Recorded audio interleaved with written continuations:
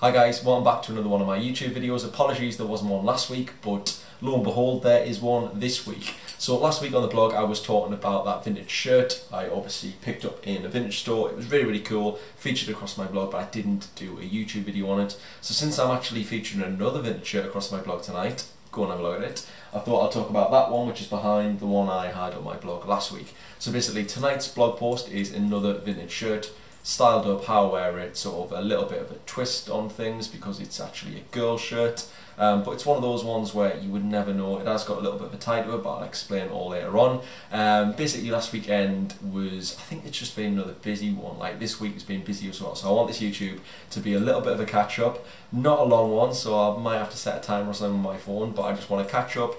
A little bit of obviously talking about my blog and stuff, and obviously the shirts I've been featuring across my blog. And I've been buying all these shirts because I'm going to go on holiday next week. Super excited to go on holiday. So I think next weekend is probably going to be, I'll do one last post before I go away, and that's probably just the little bits and pieces I've sort of got together. So I know I want some jeans, that's definitely on the list. Some black, really cool jeans, some skinny jeans. Might need a couple of t-shirts, might get another possible shirt. I know I've got quite a lot, so that might not be like the top of the list, but there's a few things I want to get for holiday next weekend, which hopefully I want to write a post about and feature across on my blog next weekend. But this weekend we've got the two shirts behind me and we've got to catch up, and this is what today's YouTube video is all about. So where shall I start first? Shall I start with a catch up or shall I start with a shirt? I'll probably do the catch up first, just because it's just like, it feels like ages I've sat down and done a YouTube video. Obviously I missed last week, but I'm back with another one. So literally what I've been up to this week has been crazy, really busy, getting loads of stuff done, being at work loads, and it just seems to me like I've not got a minute. So last weekend I went back home. It was my beer festival, had an absolutely awesome day, really good, saw all my old friends, and just we had like a spot on day. And to be honest, Sunday it was going to be like, I thought it was going to be totally written off, but it wasn't that bad. The hangover wasn't bad at all. It was like a 5 out of 10, and I was expecting like a 10 out of 10. So Sunday when I got up last weekend was actually quite a nice way to start the day. I had an awesome night out previous, had the whole day drinking at this beer festival. The weather was amazing, it was awesome, got a nice little cigar for the occasion as well, but it was just spot on day, and to make it even better I didn't have a hangover the next day, so it was all good. The Monday, Sally moved down, my sister moved down to Manchester, so she's in the flat now making a mess, and things are just like, it's weird having someone else around because I've been living all this time in this flat, which I still haven't showed you around. I do realise that, I still haven't wrote a blog post about it, but in my sort of like by myself, and I've sort of like got used to the fact of like just doing my own thing at my own time, and just like, it's just been cool. But now there's someone else milling about, it's sort of like, right, I'll have to get used to that now. So yeah, we rented a car, put loads of stuff in the car on Monday, drove down, easy peasy, dropped the car off, dropped everything off at the flat, and touch wood, it was an easy move. It was not stressful, had a bit of a laugh, and it was cool. That's what I did on Monday. And this week's just been literally full of work, and sort of like, obviously since I'm going away for 2 weeks, I've got 2 weeks off work, I've had to make like little folders and little things to like, so when I'm not there, there's still stuff being put out at work. So that's what I've been up to. That's why it's been a little bit more hectic than usual, because I'm doing like my work and I'm doing like folders of work which I would normally do when I'm actually there. So it's been pretty hard. But the best thing at work last week is we had a meeting. Obviously we tried to like get a few photographers sort of going on. We try and like, I don't know, like meet up with a few different people. We try and, obviously the brand's growing all the time, and it's just one of those things where it's just like anything we can like try take on meet is just like really cool. We want to grow it, we want to see what's going on, we want people to collaborate, we want sort of different photographers. A meeting last week, it was on Thursday, with Matt and Lee, who actually run Off the Rails Mag, which is an unbelievable publication. Obviously they've got their Instagram account. You might follow Off the Rails on Instagram, so that you know you've got the sort of all the cool, inspirational, really super cool images, and obviously just like the photographer behind it.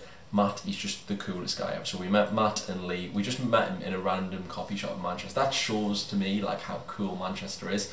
So you go into these coffee shops and you never know who would be sitting there next to you. That's how big and sort of like bustling, sort of creative Manchester is.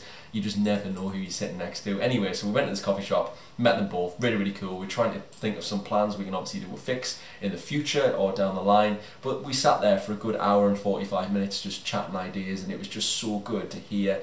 It was just so inspirational for me, especially sort of, I've got my little blog and I've got my little Instagram and I'm sort of like trying to do these films at work and just the way they work, how they get the photos, and it was just, I didn't write stuff down obviously when I was having this meeting with them, but I got back, opened the diary, and just at the back I was like writing all these really, because I came out of this meeting I was like absolutely buzzing, so inspired, and I just wanted to like get cracking with my films, get cracking with my blog. And it was just, when you meet two hugely influential and sort of inspiring characters, you can't help but get inspired yourself. So it was absolutely awesome, really, really cool. Matt and Lee are absolutely legends, and hopefully, fingers crossed, down the line with Fix, hopefully we'll be able to get some campaigns or work with them in any way. But the magazines are absolutely awesome, because I've never actually seen one of their physical off the rails magazines. Like obviously a lot of people download the digital magazine, but I've never actually held one.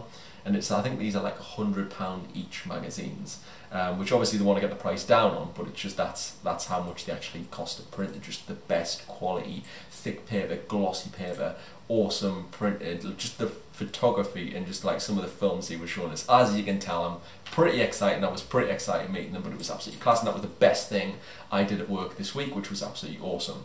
So that, this is Saturday, so I'm filming this obviously the day before it goes out, edit it, I'm doing my blog this morning, and tonight I'm probably going to go out for a few beers, which is good. The weather in Manchester is a little bit colder. Obviously it's like, it's not the heat wave anymore, it's sort of like gone down to just normal temperatures. And to be honest, last night I went out with my girlfriend and we went for a meal, and even when we were walking back from the restaurant, it's like, oh bloody hell, it's like, it's getting cold. I don't like this at all. I want the summer still, I still want the summer. So hopefully, fingers crossed, a little bit of warm weather, but saying that, I'm going away in like a week's time, so I'm alright, I'm good. But yes, anyway, so that's pretty much the catch up. That's what I've been up to. That's how busy I've been. Oh, I also went to get my hair cut. So this is the old new do. This is the old holiday haircut. So as you can see, there's a little bit off. And when I got my photos the other day, obviously, like I think I come straight from the hairdressers. I think it was the day after. So this is the fresh do for holiday. Obviously, I didn't want like massively long hair. I was looking at my Instagram, and it was just like, even last year I had ridiculously long hair. So now it's getting shorter and shorter and shorter. It'd never get any probably shorter than this. But I do like this style. It's a little bit messy. It's a little bit cool. Very curly, and it looks good, so I'm pretty happy with my hair at the minute. It's so good when he's just like going down, because this is what I'm doing as well, obviously with work, doing these films, doing these little like obviously bits of photography here and there. So I know a guy in Manchester who owns his own hair salon, so I'm trying at the minute to set him up on Instagram. So I've been down, taking lots of photos for him, doing a few films for him, trying to run his Instagram account and trying to suss something out with that as well. So I've been doing that, been doing my job, been doing these big meetings, trying to get holiday plans. As you can tell, it's been pretty busy, but I'm not going to wait around for ages. I know it's probably quite boring listening to my general day-to-day life, but that's what I've been up to. I thought, right, do a video and I'll tell you what I've been up to, but I will move on to the clothes. Don't worry, it's fine. So, quick recap on this one, since you've all seen it. I realise it's probably horrendously creased, but it has been in the wardrobe, and even when I was shooting it, I think I just ironed it before. I tell you, I did iron it before I came out, but I had so many comments going, oh, you could have ironed it, Christian, you could have ironed it. But yeah, basically I sat in the car for like 10 minutes, and even just sitting in the car, I don't know what it is, with the shirt, it just crinkles and creases so much. But this is the old holiday shirt, so this is the one I got tailored. So basically he tailored the arms on it, he tailored the length was absolutely ridiculous. So luckily we had a lot of this floorboard obviously on this print to go, so it was just like, it was probably about down there, so it was another like 2 or 3 inches on the shirt. The shirt was originally extra large, and it was American extra large. You can imagine how big it actually was. So basically we're lucky here because the shirt on the print on the back of the shirt is the same on the front. So basically what he took from that side, he took from the opposite side on the back, so basically we kept the print. But when I obviously came across it in the vintage store, like I said on my blog last weekend, it was just such a cool shirt. Originally I was going to frame it, I was like, that is so cool, it's so unusual, I've never seen anything like that, I just want to keep it for like a piece of artwork. Because look at that print, I mean, it's absolutely killer. See past the horribly not ironed shirt to the print, it is very cool. So there's like a leather jacket thrown over this over the bar stool there. I'll start that again. There's a leather jacket thrown over one of the bar stools. There's obviously like a red electric guitar there. There's a whiskey, beers, drum kit, and I just thought, this is like me. This is my sort of like pseudonym. This is like the Unidentified Rocker in a shirt. So I couldn't sort of see past it. It's a brand called Tory Richards. Never heard of them, but they're a brand based in Honolulu, Hawaii. So I think it's like quite an old shirt as well. I think they started, it says 1956. And this shirt must have been around for quite a long time, but even down to like this little sort of pearlescent buttons, and they've all got the sort of like the Tory Richards emblem in, and it's just a well designed, really cool print, killer shirt. So I thought it was perfect for holiday. I got it, it was actually £18 in the vintage store. That's what I'm basically talking tonight on my blog. I've not been vintage shopping for a while, so when I saw this, it sort of spurred me on and wanted that. I was like, right, I need to go vintage shopping more often, just in case there's any more of these absolutely sort of hidden gems where you can either change or sort of tailor just a little bit for like the price you're getting. I mean, £18. I spent £26 tailoring it, but even then it's probably cheaper than an All Saint shirt. So that was on the blog last weekend, so you can go and check that out on there. But obviously tonight's vlog, I went back vintage shopping and I came across this little guy, which is again a very unusual shirt. Like, I've never seen anything like this before. Obviously you've got this very sort of like 70s 80s collar line. It's open, the buttons don't go right at the top, so basically you're going to wear it open anywhere. I love wearing shirts open, even a little bit too open, like where it's sort of like it's just on the verge of like, is that actually okay to go out in? But I just thought, obviously for holiday, this is again another perfect shirt. It's a little bit different here with obviously this tie. You look at the tie and you go, right, it is a girl shirt, but I've actually seen, I still can't find this photo though, and I want to sort of find the photo to show you that guys wear it as well. And I've seen a photo, and I think it's of Keith Richards. He's holding a bottle of light whiskey and he has a shirt pretty much identical, or he's just tied the shirt he's wearing in this particular way. But it's quite rock and roll. I think it's obviously black and white, it's monotone, it's not very girly, but it's just this little tassely sort of tie at the bottom, which does make it that little bit feminine. But as you can see on my blog post, I've tucked it into the jeans so you can't really see it. But I think in America, when I'm wearing this shirt, more relaxed, more sort of open, sort of like, obviously it's going to be hot. That's where I'm going, by the way. America, give it away. And I just think it's going to look ridiculously cool, so I'm going to wear it quite open. I might stick a little t-shirt underneath, obviously like a white t-shirt or a vest top, but just to have this little tassel even done or undone, as you can see, I think it's going to look pretty cool, pretty sort of like rock and roll, and hopefully I emulate Mr. Richards himself. But even down to the we've got these massive cuffs here, so normally a cuff is like half the size. These cuffs go like, I don't know, 2-3 inches up the shirt, and they've just got two little detail buttons there, but they've not got detail buttons on the bottom. So basically these cuffs are meant to be huge, they're meant to be big, and they're meant to be rolled up. So that's the way I sort of styled the shirt. I did actually, obviously in Manchester you wear it a little bit differently to what I'm going to wear it away, so I teamed it up with a black denim jacket, just pretty cool. Obviously it matched the black and the white, it's all sort of like black, white, black jeans, black denim, black and white shirt. It looked pretty cool. So basically that's how I styled it up over here, but hopefully when I'm over in America I want to style it up in quite a cool, sort of relaxed vibe, like very, very cool way. But that's the plan in my head anyway.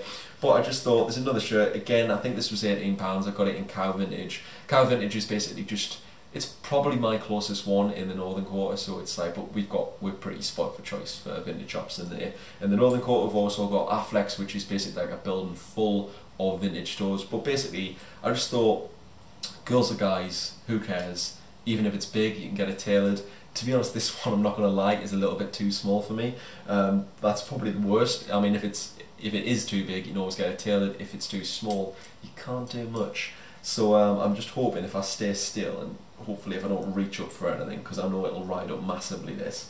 But I think it's pretty cool, I absolutely love it. It's got a really cool sort of like 70s rock and roll, pretty rock style vibe to it. And this is the shirt I'm featuring across on my blog tonight. So, obviously I've gone through the shirt last week, and that shirt featured on the blog, this week's shirt, and hopefully we've had a little bit of a catch up as well. I know this is probably, I've been talking for ages and I've been saying loads of stuff, but hopefully you found it interesting.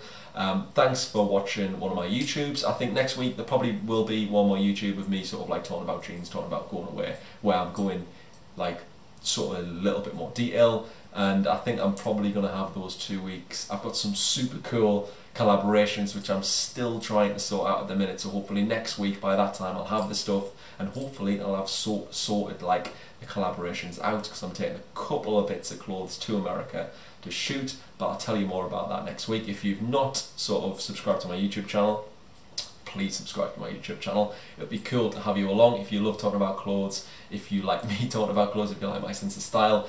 And I'm not putting it all across to you, but I'm sort of picking little bits out, sort of changing it and giving you like little bits where you wouldn't normally notice because they might be on different websites, might be in vintage stores, might be sort of like just styled up a little bit differently to what everyone else does. Come along and subscribe and see what the crack is and see what it's all about across my blog and YouTube channel. But that's it. Thanks for listening to this hugely long, hopefully quite interesting YouTube, and I will see you next week for another YouTube. Cheers, and I'll see you in a bit.